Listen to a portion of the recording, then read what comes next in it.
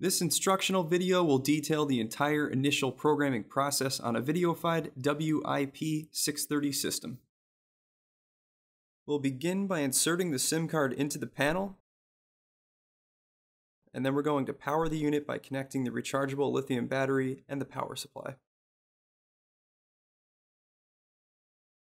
Next, I'm going to insert the batteries into the keypad and wait for the audible double beep.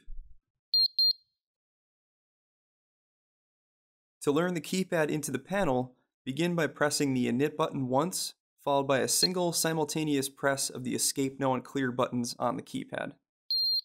Once the keypad displays keypad 1 recorded, press the OK button to enter initial programming. So at this point, I've already mounted the keypad's back cover directly to the wall. Keep in mind that this section is the most important here, as this is the tamper breakaway.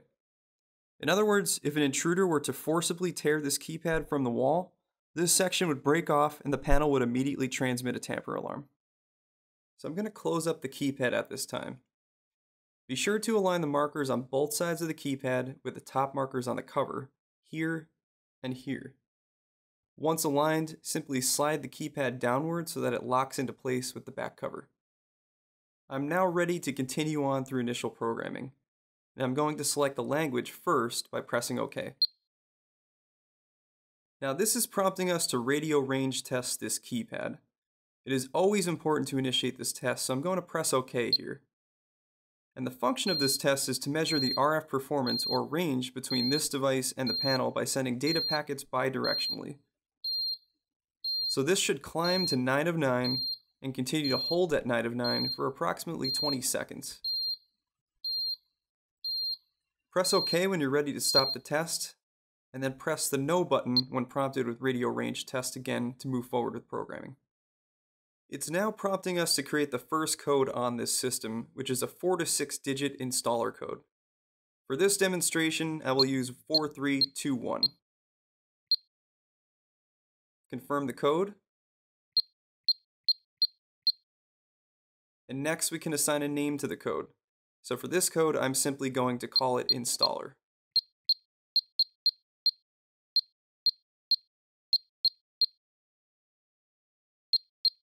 And once I've entered the name completely, I can press OK to move forward in programming. Next is the time and date setting. Press OK to enter this parameter. And there will be two options available, auto and manual. Manual is self-explanatory, whereas auto allows us to select a UTC time zone. Since we're here on Central Time, I'm going to select UTC -6 and press OK. Now I can scroll to the corresponding subzone, which should be Central US/Canada, and I can press OK to continue. This brings us to the monitoring section of programming. Now, you'll always want to press OK on connecting to monitor station, since this will allow us to enter the necessary information for our monitoring station. This brings us to the account number. And here we can enter the corresponding account number supplied by your central station. In this example, I'm going to use 9999, then I'm going to press OK to save that parameter. Next, we can configure the periodic test setting starting with the frequency of transmission. And 24-hour reporting is standard, so press OK to confirm the setting. Now we need to configure the test report time, starting with the test hour, and we'll use the arrow keys here to scroll to the desired hour. Press OK, and then adjust the minutes, and press OK again to accept the selection. Now the event state modification option provides us with the ability to toggle individual event reporting and restorals on the system, for things such as tampers, low batteries, arm and disarm events, etc. All standard events will come pre-configured by default, so I'll press No here to bypass this option. Now we can enter the server address information for the monitoring station, starting with the primary IP or domain. Press OK to enter the menu, and then press OK to begin typing the IP address. For this example, we are using the Videofied IP address. Once the IP has been entered, press OK to save the parameter. Press Escape No to exit the menu, and then Escape No again on server addresses to move forward. So I've completed entering the monitoring station server address information, and now I can configure the system's communication paths, starting with cellular. For this demonstration, I want to enable cellular communication, so I'm going to press OK here. Next, press OK to enter this menu to input the APN code, which corresponds with the type of SIM card installed in the panel.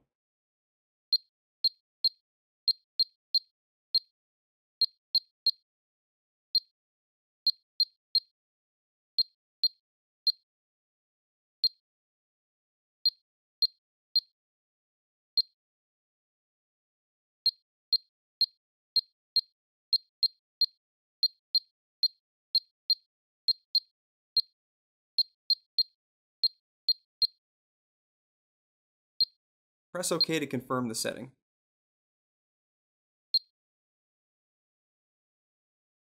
And then escape no again to move forward.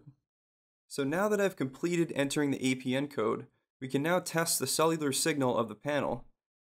Press OK to initiate the test, and just keep in mind that this test will typically take approximately 15 to 30 seconds to return a result. And we've received our result, a 4 of 5, which is more than sufficient.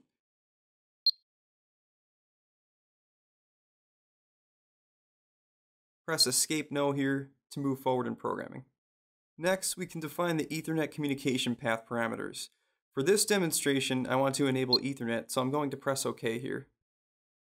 So since we've enabled Ethernet communication on the system, Ethernet parameters allows the user to define the settings. Note that the system will automatically connect to a local network via DHCP, and therefore there shouldn't be anything I need to configure in this menu for this demonstration, so I can skip over it using the No button. Now, Ethernet status will allow us to confirm the panel has established the connection on the local network by returning the local IP address which has been assigned to the panel. Press OK to initiate the test, and that result right there is our confirmation. So I can press OK to acknowledge the result, followed by Escape No on the Ethernet status question to exit and move forward in programming. This next section allows us to specify a custom name for each of the 4 areas on our system. Since I don't want to enter custom names for each area at this time, I can simply press Escape No to keep the default names. Now we can configure our exit delay, and the minimum is 45 seconds, but if I scroll the options here, you can see that we can select 1 minute and a maximum of 2 minutes. For this example, I will select 45 seconds. Next, we can set up our entry delay. So you'll see the various options as I scroll through: 15 second, 30 second, 45 second, 1 minute, and a maximum of 2 minutes, just like we saw on our exit delay. But again, for this example, I'm going to select 45 seconds to match the exit delay. And this brings us to the next section where we can finally begin to enroll additional devices into the system. Because the screen is already stating press program button of device, I can grab my first device, which is an indoor motion viewer, and I'm going to press its Enroll button, as demonstrated, to learn it into this system. So here we've received confirmation that the motion viewer has been accepted into the system. Take note that while we just enrolled the first motion viewer, it is important to understand that the first device enrolled into this system was the keypad. Therefore, the keypad is occupying zone number 1, and this first motion viewer is now occupying zone number 2. So with that stated, I can press OK to proceed into the device setup process. Next up is the radio range test. And remember, this option allows us to range test this device exactly as I demonstrated earlier with the keypad after beginning initial programming. So again, I can press OK to initiate the test, and you'll be able to observe a blinking LED as shown on the device's PIR lens as the number out of 9 climbs for every successful ping the device has received during the range test.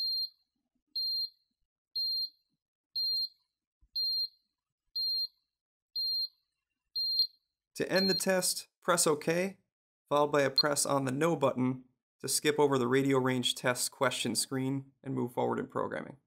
This second option allows us to define the behavior of the device by placing it into an area.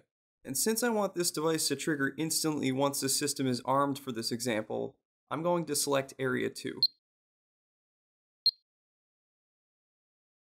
Next, I can assign a name to this device. And typically, you want to assign a name based on what this device is protecting. For this example, I'm going to call this front hall.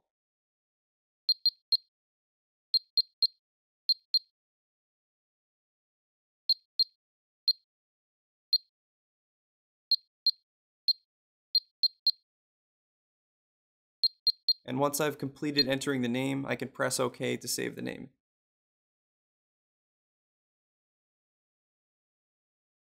Which leads us to the final step in the device enrollment process called functional device test. And this will test the function of the PIR sensor on the motion viewer. Press OK to initiate the test. So as you can see demonstrated here, as I wave my hand in front of the device, the LED indicator confirms that the device's motion sensor is functioning properly. Press OK to end the test. So now that we've completed the setup process for the motion viewer, we can enroll another device in the system.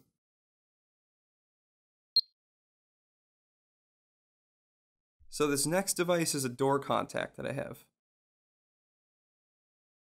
I'm going to press the Enroll button on it as shown. And again, this screen, Contact 1 recorded, confirms that the device has been accepted into the system. Press OK. And again, I want to range test this device as well. Press OK to initiate the test. And just like we saw with the indoor motion viewer, the LED is flashing once for every successfully received ping. After the result has held steady at 9 of 9 for about 20 seconds, press OK to end the test. And then again, press No to move past radio range test. And for this device, I want it to be subject to the system-wide entry and exit delays, so I'm going to select Area 1. And because this is a door window sensor, it will prompt us by default to configure this sensor as a perimeter device. So I'm going to say yes to this option by pressing OK. Next, I want to assign a name to this device as well, and I'm going to call this one front door.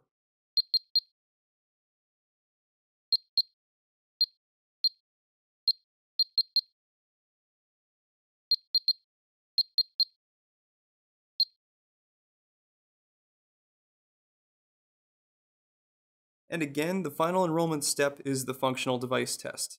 Keep in mind that this test is essential when it comes to door contacts, as it will determine the normal state of the device. So before initiating the test, ensure the reed switch and magnet are aligned properly, and then press OK to initiate the test. Separating the magnet from the reed switch will cause the device's LED to illuminate while in an open state, and the LED will turn off when the device is in its closed state. Finally, press OK to end the test. And we're now seeing the prompt to enroll another device. But because I don't have another device to enroll at this time, I'm going to press No here. So the reason why we're seeing the badge entered prompt here is because the system has actually detected a badge reader is present. And it's asking if we'd like to enroll a badge at this time, which I do, so I can press OK here. So here's my Videofied badge, and I'm going to present it to the badge reader. Note the green LED, and now we can assign a name to this badge. In this example, I don't want to enter a custom name, so I'm simply going to press OK, and the badge will assume a generic access name and number. That's all there is to it to enroll a badge into the system. And I'm going to press No here since I'm not planning to enroll any other badges at this time. And this leads us to the one final important step, which requires that we place the cover on the panel so that the tamper is secure.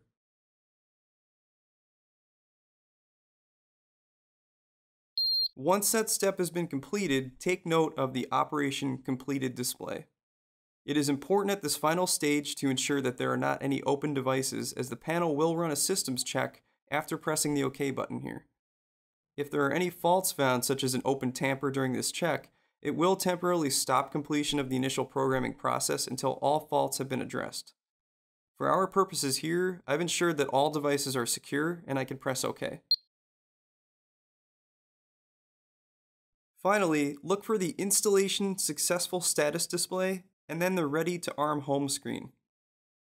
This will indicate initial programming has now been completed, which brings us to the conclusion of this instructional video.